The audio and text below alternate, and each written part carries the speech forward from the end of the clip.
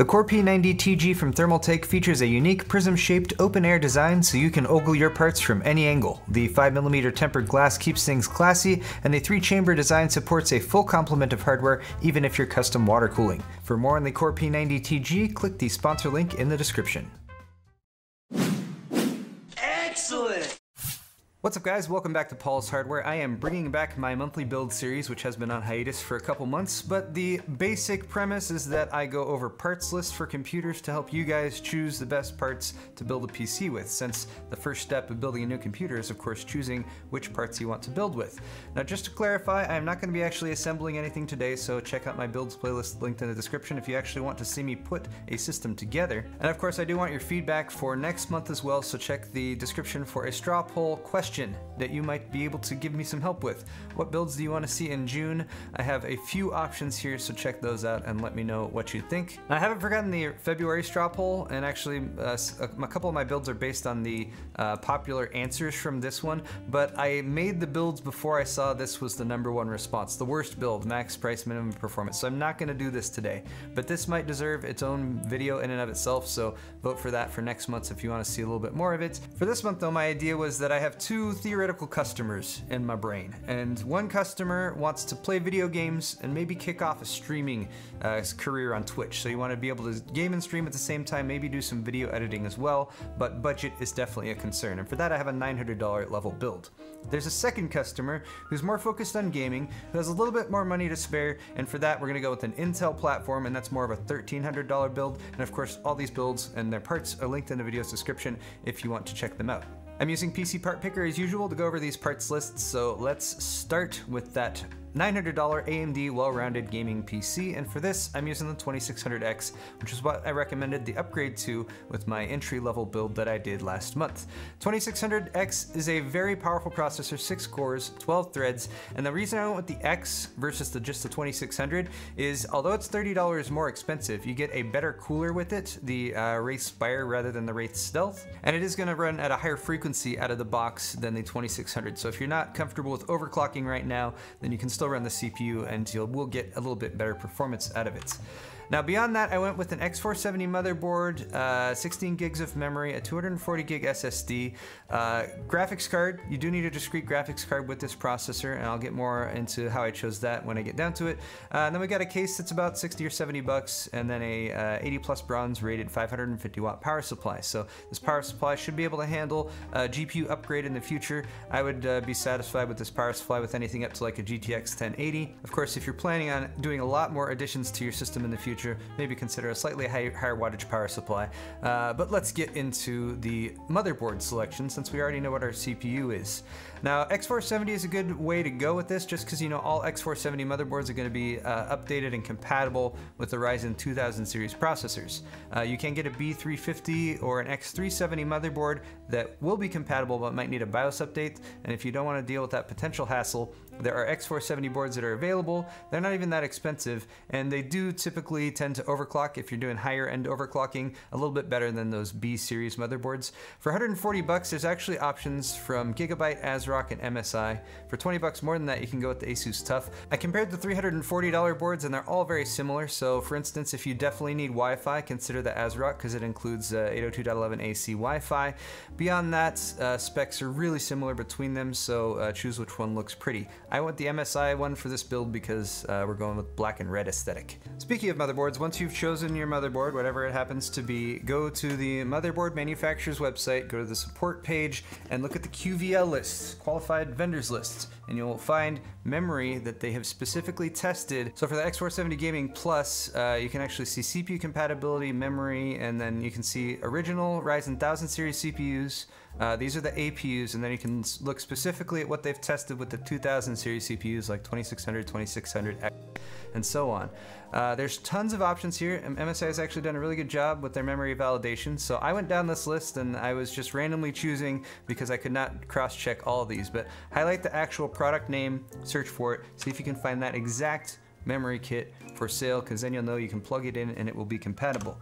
My choice was this ADATA kit. It's an XPG Gamix kit, 16 gigs, 2x8 gig, and it's $162, which is still expensive for 16 gigs of memory, but since memory was more in the towards $200 range for a 16 gig kit recently, it's actually starting to come down a little bit. You get an added bonus that this memory is black and red, so it should match with the motherboard choice that I've gone with, as well as the case. And then of course DDR4 3000, it might run at 2933 or 3000 speed once you plug in the XMP setting on your motherboard, but I would be satisfied with that. Now let's talk about video cards, and video cards, of course, really expensive and overpriced right now. If you've been watching my channel, you're probably familiar with that. But so what I did was looked at all the graphics cards that are available for sale right now, compared them to the MSRP, and found that you're still going to be paying $40 to $100 extra on top of the MSRP to get a graphics card right now if you're buying new. That goes up if you're looking at something like a 1080 Ti or GTX 1080. But the slightly more reasonable priced GPU option that I've found is the 1050 Ti. You should be able to get these for about $140 or $150 each. They're selling for $190 to $200 to $210-ish, but there are options and it's not that much more money. Since you need a discrete graphics card for this build, this is what I would recommend going with. It's perfectly adequate for 1080 gaming and probably a viable upgrade path in the future. Now, if you're looking at this build and you're like, yeah, this looks good, I want to do some streaming, 6 cores and 12 threads is great for that. Want to do maybe some video editing or some other heavy lifting with my computer, solid build for that for 900 bucks. There is a secondary option here that you should check out. You're gonna end up with slightly older hardware, but you will get a better graphics card. That is the AMD Crate bundle. This is the only one that's available right now, but it's $550, and this gets you 3 of your main components for your system. It's a B350 Tomahawk AM4 motherboard from MSI, so it's a slightly older motherboard and it's not as high quality as the one with my build.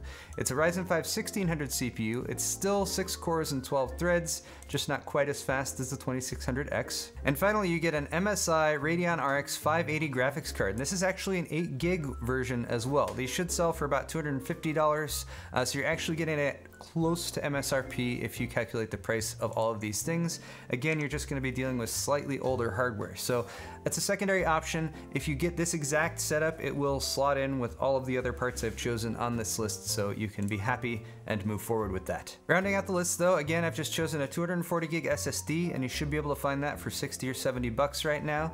The 1050 Ti, of course. I chose the NZXT S340 black and red case. If you want to choose a different case, just make sure it's full-size ATX. This one is a good case. I've worked with it. Color scheme matches, but cases where you have a wide variety of choices, so pick one that you think looks good. Just double check the reviews, and you want full-size ATX, so it'll fit the hardware. Finally, that power supply, 550 watt. The CX series from 2017 has nice all-black cabling too, so it looks pretty clean. And there you have it, a solid all-around build for $900, and probably due for an upgrade once graphics card prices come down. Now for that second customer who's really focused on gaming, maybe not as much interest in video editing or streaming, I have a Intel build, and I'm happy to do an Intel build because I feel like I've been doing lots of AMD builds. I want to share the love, but hey, I like the AM4 platform because of the upgrade path, but that's not to say that Z370 has no place. So this build is based on an 8600K, have to add an air cooler there because it doesn't come with a cooler, Z370 motherboard, also 16 gigs of memory, 240 gig SSD, a 1070 Ti, so that's the big upgrade here with this build is the graphics card, roughly the same case, and a 650 watt power supply, which was carried over from an older build because it's 80 plus gold. So you're paying a little bit more for the power supply there. You could save a little bit of money by going with an 80 plus bronze option. But here's the CPU. It's only 6 cores. You don't get hyper-threading, so you don't get 12 threads, and it's a little bit more money, and you don't get an air cooler. So this is why I've leaned towards the AMD CPUs, but if you test in CPU limited situations, the 8600K should give you a little bit more performance out of your graphics cards, especially something like a 1070 Ti, than you would get out of the Ryzen platform. So that's why we're going with this here. For the motherboard, I got the Asus Z370-A, only 150 bucks, 140 if you count the mail-in rebate card. A little bit of RGB accents going on there, and a solid all-around motherboard from Asus. I think anyone who gets this board would be pretty happy with it.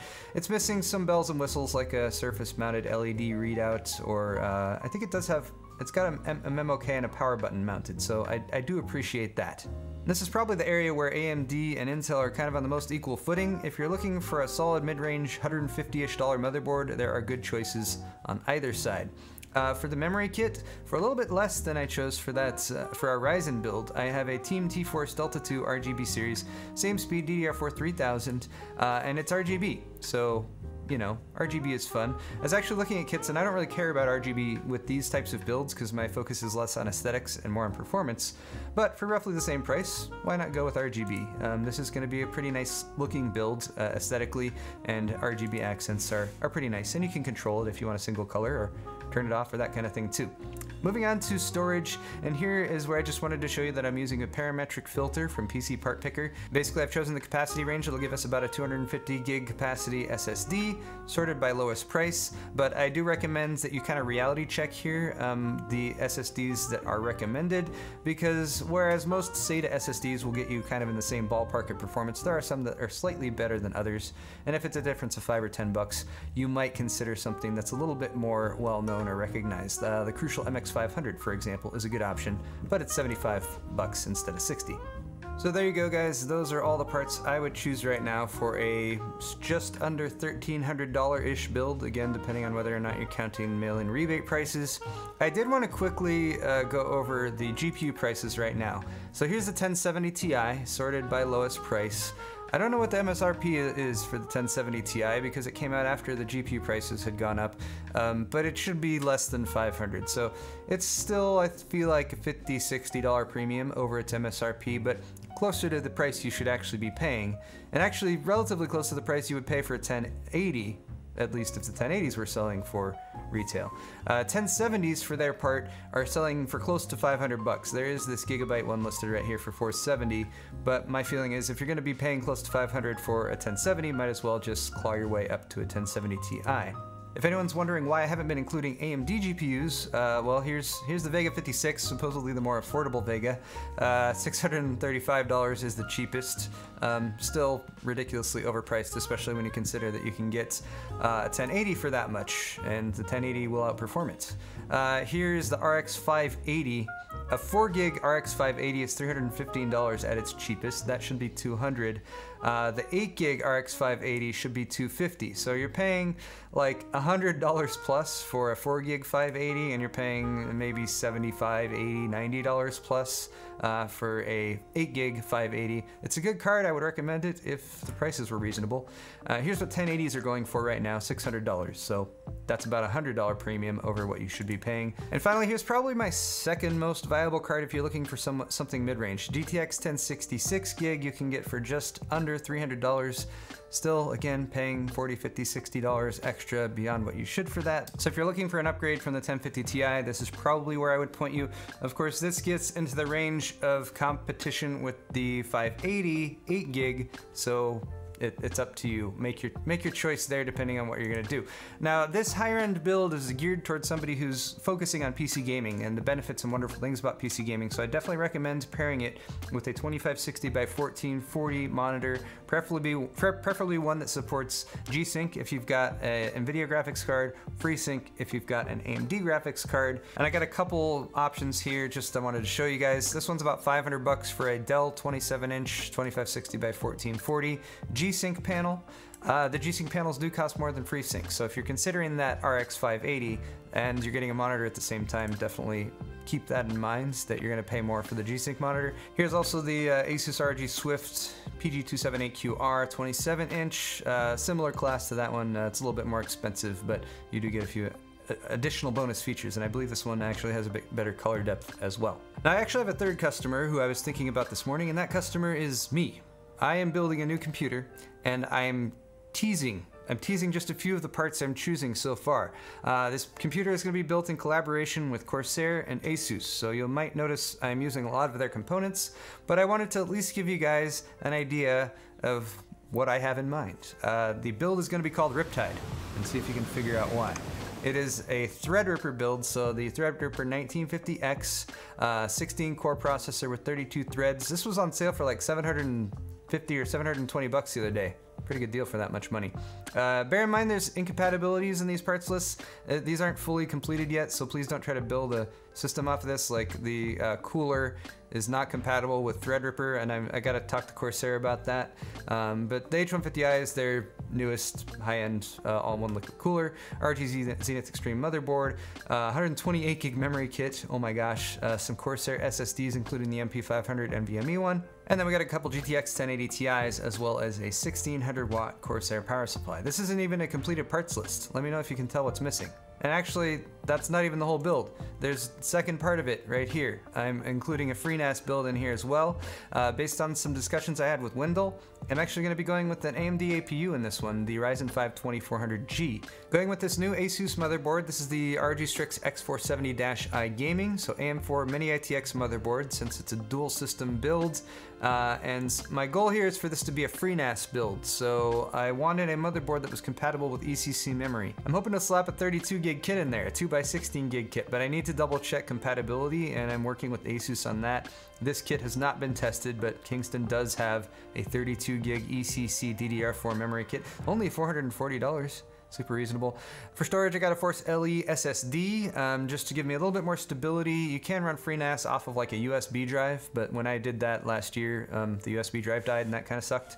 But for storage, mass storage, I got WD Red 8 terabyte drives. I haven't ordered these yet, so I gotta figure that out for sure. But for 8 terabyte drives is 32 terabytes, which matches well with the 32 gigabytes. It's good to have about 1 gig of memory per terabyte of storage with FreeNAS. And finally, a Corsair SFX 80 plus gold rated modular power supply. So there's still some questions that need to be answered about that build, but it's going to be pretty awesome, pretty epic, and I'm looking forward to it, and hopefully we'll be getting started on that in the next couple weeks. So that will be my build for the month of May, and I will, of course, like I usually do, build that system and then test it and show you guys what happens and the performance and all that good stuff. So stay tuned for that, and if you have any questions or theories about the mysterious things that I did not clarify for sure, then leave those in the comment section down below, because I like when you guys comment on my videos. I also like when you hit the like button, or the thumbs up button as it is also commonly known, so feel free to do that for me as well on the way out. Thank you guys so much for watching this video, and we'll see you next time.